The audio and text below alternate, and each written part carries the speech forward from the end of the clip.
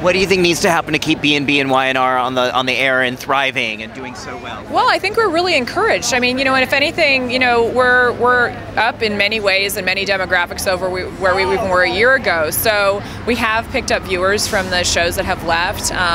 You know, I was pretty, you know, heartsick to see those shows go off the air, and I don't want to see any less soaps. But you know, it's great to know that we have picked up some more viewers, that there is the strength, you know, that strength there, and that's what's going to keep us on the air, is people watching. So that's the key critical thing. We have a great audience. We have an important audience. Our audience really means a lot to CBS. So I think that we're very, very viable both